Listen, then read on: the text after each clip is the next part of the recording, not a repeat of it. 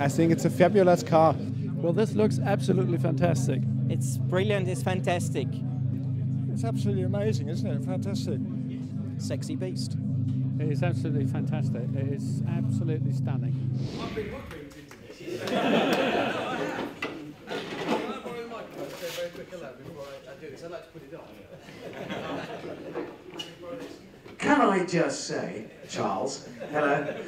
Honestly, I really was just popping in today to talk about my car already. But I would like to say it is a tremendous pleasure to be here. And Charles, what do you want me to do now?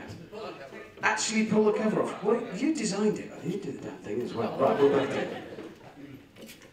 How do you want to do it? Because you know how it'll run, because you drew the thing. I've got that this way, right? Yeah. Ready?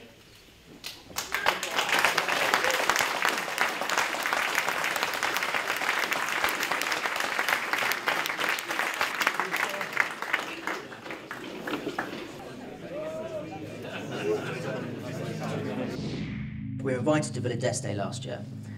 First time I've ever been to the place, and I was just blown away completely.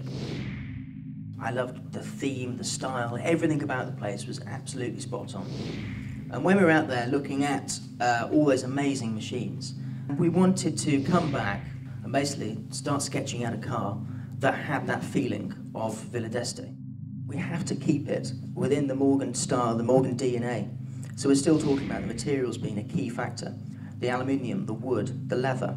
We've taken special care to make sure that every single element of this, including the paint, is unique, is different and special. The car is meant to be lower, hunkered down, and at the end of the day, a real sports car.